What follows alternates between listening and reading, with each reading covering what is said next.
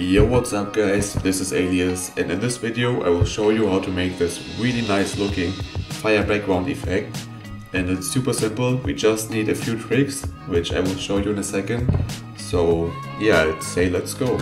So let's just create a new solid and look for the effect lens flare. It's under generate and just apply it to our solid.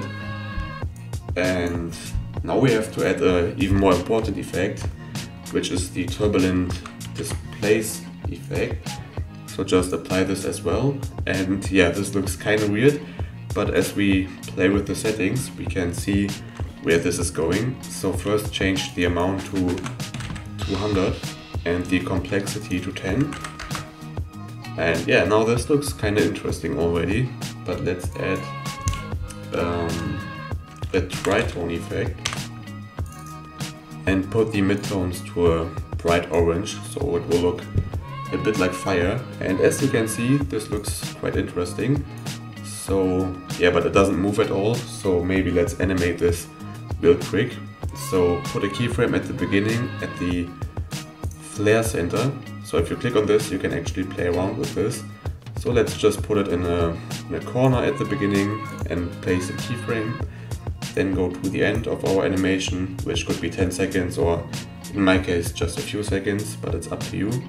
And just move it somewhere else. And yeah, now we got this cool effect. But this is kind of empty right here. So let's just duplicate the lens flare with Ctrl D like 2 or 3 times.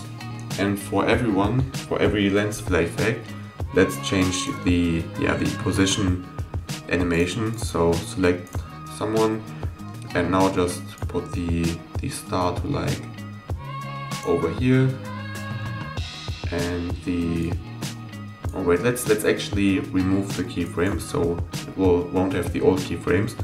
So yeah, just put a start keyframe at the beginning, then go to the end and put the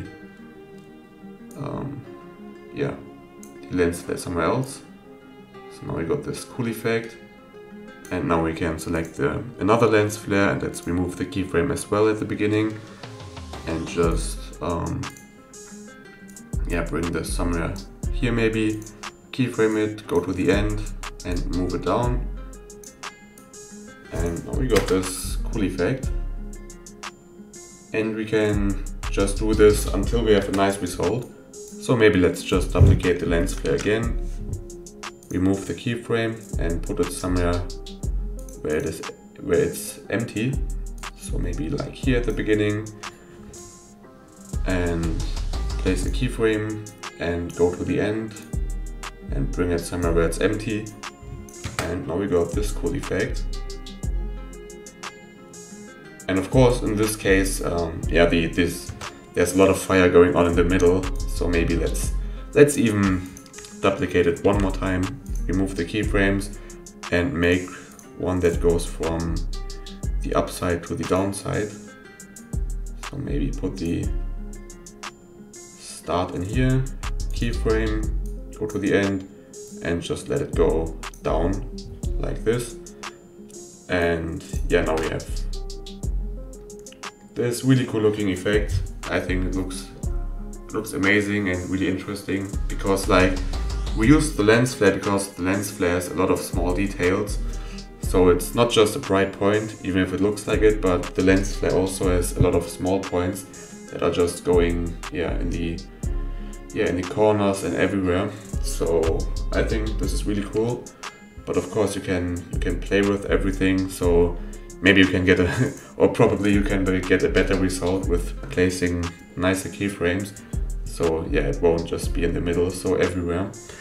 But yeah, that's it.